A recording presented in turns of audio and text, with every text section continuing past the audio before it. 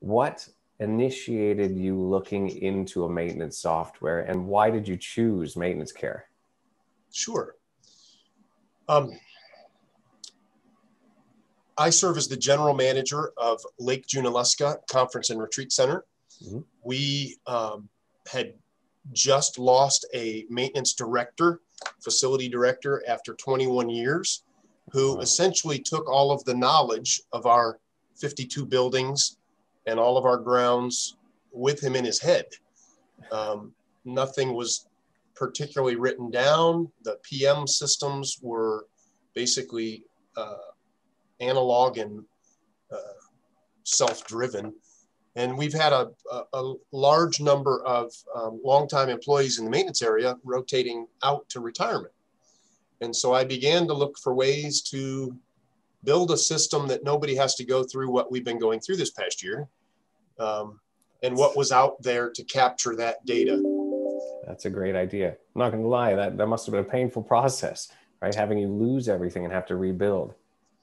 Yeah, it was. I came from a setting in upstate New York where I oversaw 6 facilities statewide, and we had begun to utilize a different system, a competitor of maintenance care, and we had only just started implementing it when I got this opportunity in North Carolina, and I too left, relocated right before COVID, and I was intrigued enough that what I did when I got here and the maintenance director retired was I reached out to that other company and almost immediately stuck that company into the system with a great deal of hesitation from my new maintenance director, to be candid.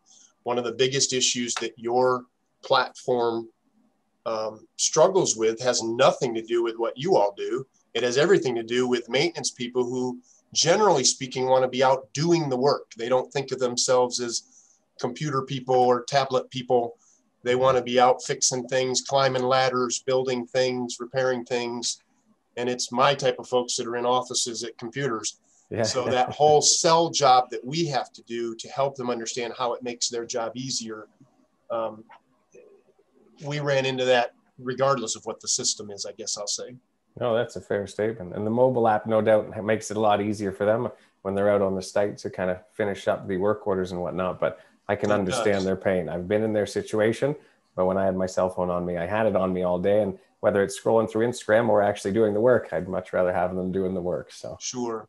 Yeah. Well, and we, to go back to your question a little bit and see if I can capture a little bit more of it. We implemented a different software, mostly to handle maintenance ticket items. We have 2 hotels. We actually have 3 lodging areas, 2 different hotels and a whole west end of lodging, not to mention an administrative building and then a more hospitality staff building. We have guests in the hotels that report maintenance issues, and we have 200 staff members that report things. And it's the classic carrier pigeon, phone call, radio call, telephone call, note, passing by and saying, hey, by the way, the light on the 3rd pole from the left on the west end. Yeah. And it was just chaotic for the new maintenance director. I hope you enjoyed the interview with Mike.